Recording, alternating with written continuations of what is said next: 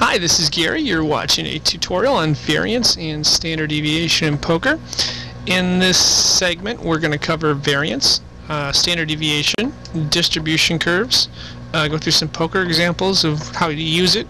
We'll also look at the rake impact as well as weighting and the implications of that. So, the examples we're going to use are from my book Poker Hand Ranges Explained by me. It's for sale on Lulu. Let's go ahead and get started. To start off, we're going to look at the variance. Now, the variance is simply the sum of the squared deviations of n measurements from their mean divided by n minus 1. And we're going to take a look at how to calculate that in just a minute or two here. Next, we're going to take a look at the standard deviation, and the standard deviation is a lot easier to calculate than the variance. The standard deviation is simply the positive square root of the variance. So in equation form, we take the VAR, or variance, and we take the square root of that, and that's going to be equal to the standard deviation, which is the black mark there, the symbol for standard deviation. I'm going to go ahead and shrink this down so you still have it on your notes here. Okay, next we're going to take a look at what we use the standard deviation for.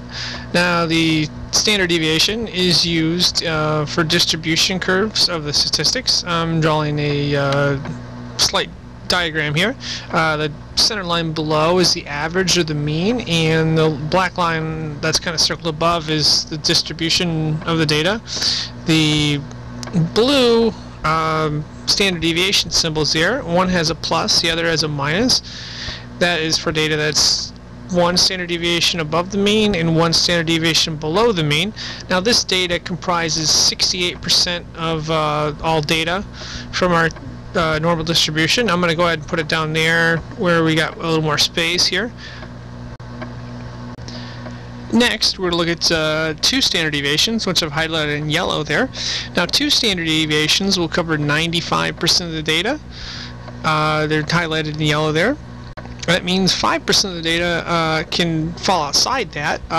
So the next thing we look at would be three standard deviations. I've got three blue minuses and three blue pluses. That covers approximately 99.7% of the data. So it essentially covers all of it except for a few outliers. And the positive standard deviation, obviously, in poker is running good. We'll draw an example of running good there. Now, on the left side, the negative standard deviation, 1, 2, and 3, would be an example of running bad. And I'll draw an arrow to there, and might actually do a few more arrows there.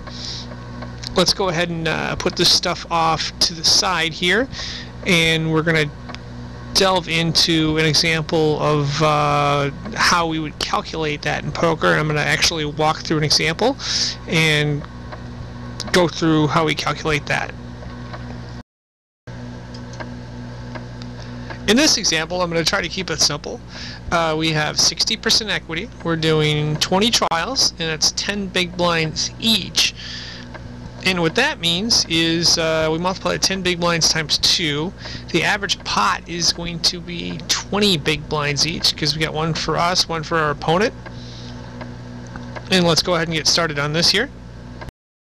Now, 60% of 20 big blinds, it comes out to a 12 big blind mean or average. We're not going to factor in rake here. We're just assuming no rake. That's going to translate to 12 wins. And 8 times we're going to lose on average. Again, no rake. If we did rake, it actually would be 12 minus 1.2 would be about 10.8 big blinds. So the 12 times we win, we are plus 8 big blinds. The 8 times we lose, we are minus 12 big blinds from the mean. And if we go ahead and calculate that, it's going to be 8 squared times 12, and that's going to equal 64 times 12, which equals 768. So that's 1/2 of our sum of the squared deviations of n measurements from their mean equation. And the other half we're going to do is with the 8 losses.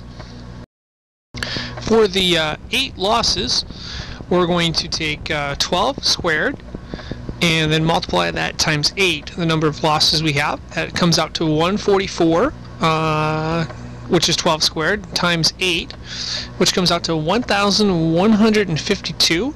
We take the 1152 and we add it to 768. That gives us a total of 1920.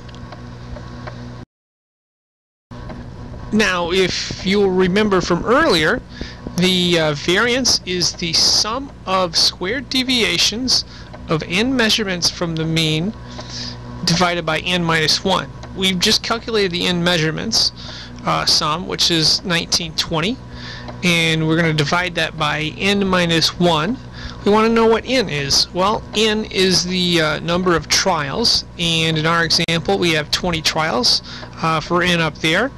So it's going to be 1,920 divided by 20 minus 1, or 1,920 divided by 19. And that equals 101.5, which is our variance. Now, if you remember earlier, the standard deviation is the square root of the variance. And I've got the standard deviation in blue here, so we're going to take a standard deviation of that variance number and figure out what it is.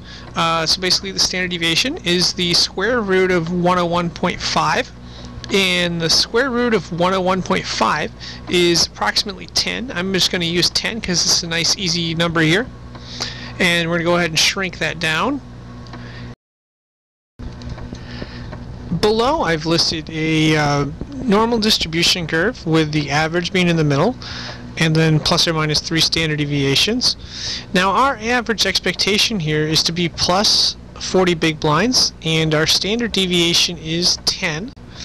So that means if we're plus 3 standard deviations, we will be plus 70 big blinds, and if we're minus 3 standard deviations, we will be plus 10 big blinds. So we're going to win in both cases here because our standard deviation is 10. Running bad is on the left, that is the red. Running good is on the right, that is green, and that concludes our example of standard deviation. Now that we know how to calculate variance and standard deviation, I'm going to take a look at how the rake impacts the game of poker. We're not going to actually calculate here, but I'm just going to give examples out of my book, Poker Hand Ranges. First off, we have 20 trials of pocket queens versus ace king suited, and our hand is going to be pocket queens, so we're going to have a small edge, like 56% or something like that. The first example is with no rake. Running bad, we're minus 142 big blinds. Running good, we're plus 470 big blinds. Our average expectation is 164 or plus 164, and that's for 99.7% of the data there. Next, we're going to take a look at a rake of 5 big blinds on those 20 trials there, and as you can see, when we run bad, we're losing 196.97. And when we run good, we're plus 416. Our average expectation is plus 109. Minus 1 standard deviation, as you can see right there, is 7.61. What that means is 68% of the time we're going to be within 1 standard deviation. It's 100 minus 68 is 32. If you take 32 and you divide it by 2, you get 16. 16% is the amount of time we're going to be either 0 or running bad on the 20 trials of pocket queens versus ace king for 100 big blinds. And what that means is if we're going to either be even or run bad 16% of the time, that means 1 out of every 6 times we do 20 trials, we could actually be a loser, even though we're actually have positive equity there, and that's partially due to the rake, and the other part is due to how variance fluctuates here. I'm going to go ahead and shrink these 2 trials down so you can take a look at them here. Now I have some old software, so I'm not sure if it's butchering the shrunk down examples, but we have it from earlier. What I want to get to is the core concept, and one of the core concepts of this is that our examples are equally weighted. In the real poker world or cash game session, weights are not distributed equally, which should be obvious here. Now, in a session, we typically have a portfolio of different decisions with different weights and different probabilities, so it doesn't come out as nice and even as our distribution. Over time, if we have a large sample of decisions, it will, but it won't in the short run. And we'll just take an example of how that would impact us here. Okay, the example of weighting could be we win 8 times for 10 big blinds with 90% equity, and we lose 1 time for 100 big blinds with 55% equity. Obviously, the 8 times we won 80, but the 1 time we lost 100. So we're net negative 20, even though we made good decisions. And that would be one extreme example of making good decisions, but because of our weighting and variance, we actually end up losing money in that situation. That concludes our tutorial for standard deviation and variance in poker. Hopefully this was helpful to you.